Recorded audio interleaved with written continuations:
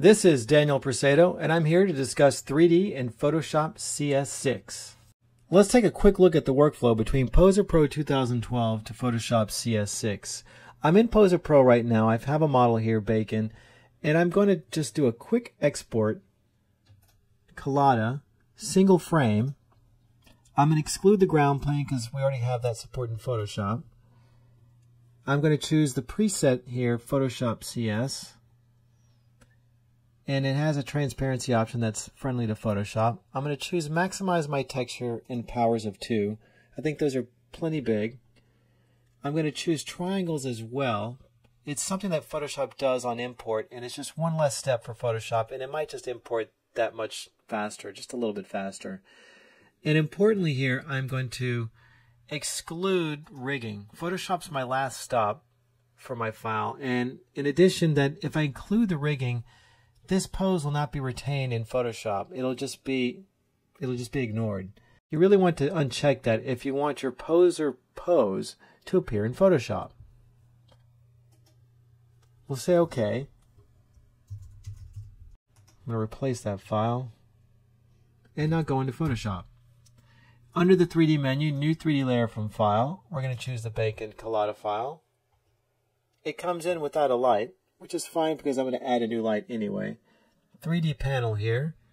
Down at the bottom, I'm going to say New Infinite Light. And there we go. We have a light.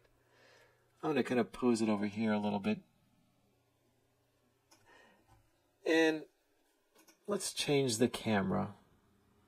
Let's make it a little more friendly for us. We're going to have him kind of move towards us here. Really close. Come on there. Rotate him a little bit again. It's a big dog. We can reduce the file size just a little bit. Well, we'll reduce the dog a little bit here. Drop him to the ground. I think we're going to rotate him over just a little bit again. Now, I'm going to use the background image.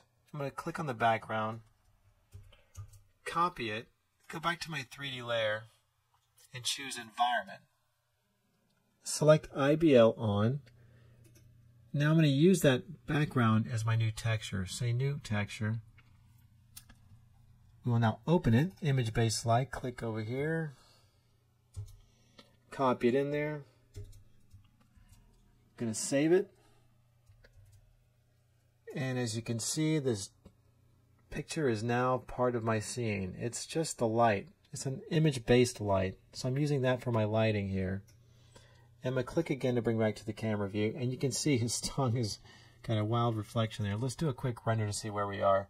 And that is the basics of going between both programs.